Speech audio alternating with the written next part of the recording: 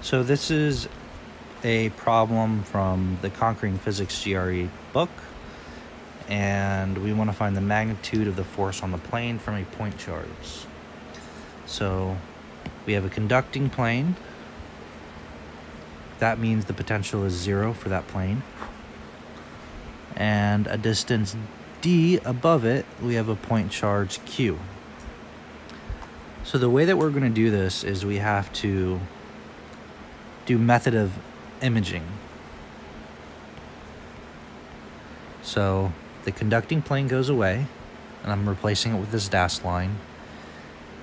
Still a distance d from where the conducting plane was, and a distance d below, we're going to have a negative charge q. So this is how we do method of imaging for a conducting plane. We're just mirroring our charge over that plane. And then from there, we can just find the force. And they're not worried about the direction, they just want the magnitude. And the force is obviously Q1 times Q2 over 4 pi epsilon naught, I'll call it script r squared, where this is the distance between the two points that we're interested in. So our two charges are a distance 2d away.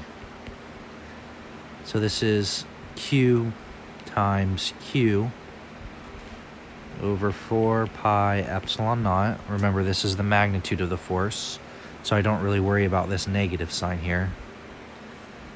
2d squared. So that's q squared over, well, that will give me a 4 when I square the 2, so 16 pi epsilon naught d squared. And that's the solution here.